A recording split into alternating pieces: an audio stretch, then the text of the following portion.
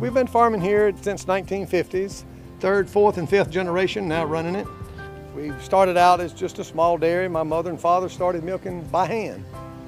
Dairies, moved into this county in the 1920s after the boll weevil pretty well wiped out the cotton.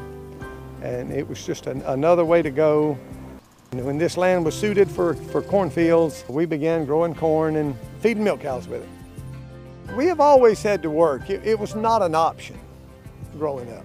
I got married in 1970 when I was in college and have the 3 children. And I now have 12 grandchildren. Children have just always been here and worked in the dairy, whatever part they would decide to take on.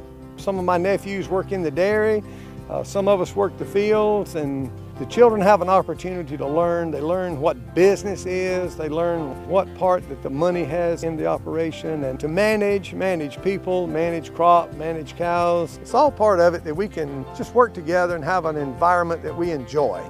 It has to be part of your life, the land, the cows, the crops, and it all keeps changing, and we have to just innovate with that we're given. I'm Heg Davis, third generation dairy farmer from Georgia. I am dedicated to dairy, my cows, my milk, and my land.